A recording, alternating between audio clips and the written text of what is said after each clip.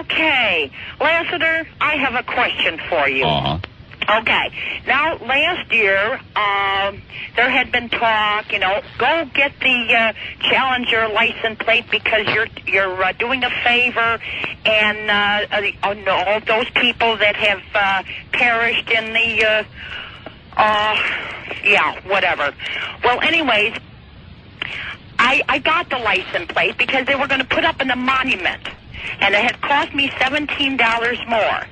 Now, I had received in the mail the registration in today's mail, and would you believe that $17 is added on to it?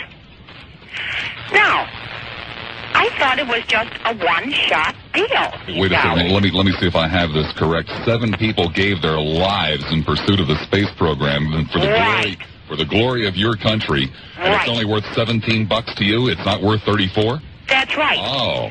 You know the reason why? Is because I'm retired. I did it for the one time. Times you've sat there watching the television screen, your little shirt bursting open with pride as the big shiny white rocket with a red, white, and blue flag goes sailing and skimming past you on the television screen, and you can come up with $17 a year I did. for the 7 people that were blown to smithereens? That's right.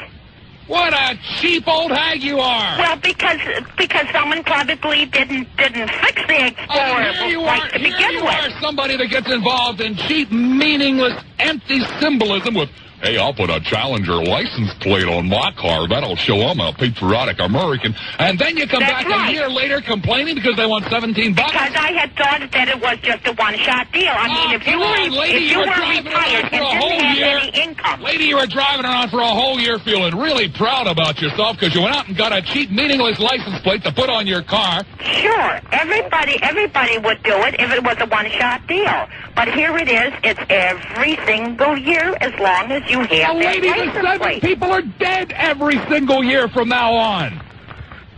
They're not just dead one year. Can you give me the name of one person who died on that rocket?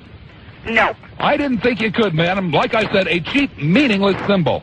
You don't give a damn about the people that blew up on the top of the rocket? Good grief, lady.